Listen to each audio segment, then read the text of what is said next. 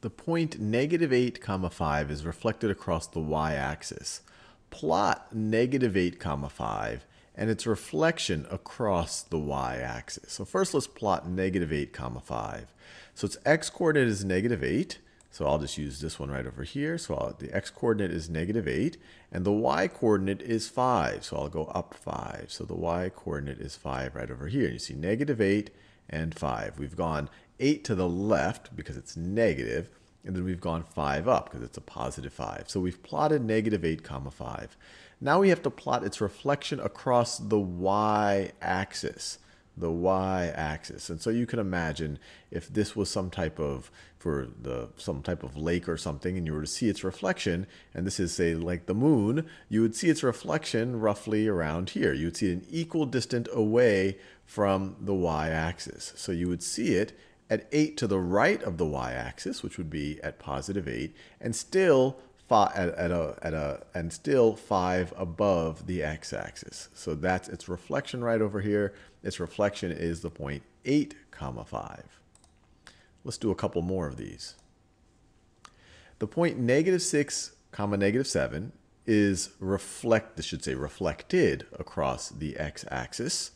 Plot -6 comma -7 and its reflection across the x-axis. So -6 comma -7. So we're going to go 6 to the left of the origin, and we're going to go 6 below, and we're going to go down 7. So there we go. -6 comma -7 is right there. And we are reflecting across the x-axis. So once again, if you imagine that this is some type of a lake, or maybe some type of an upside down lake or a mirror, where would we think we see its reflection?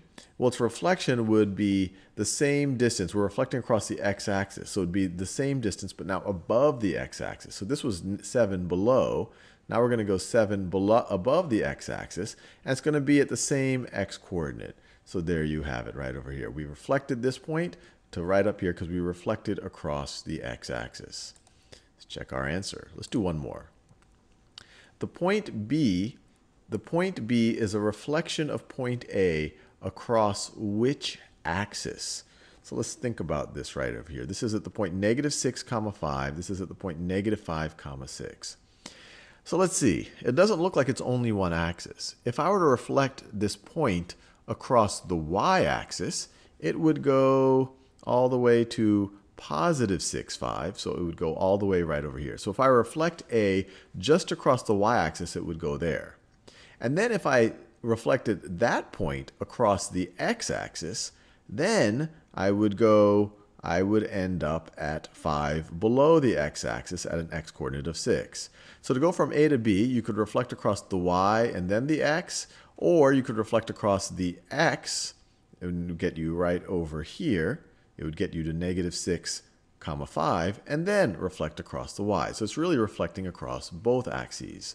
So we would reflect across the x-axis and then the y-axis. It would have also been legitimate if we said the y-axis and then the x-axis. Let's check our answer. We got it right.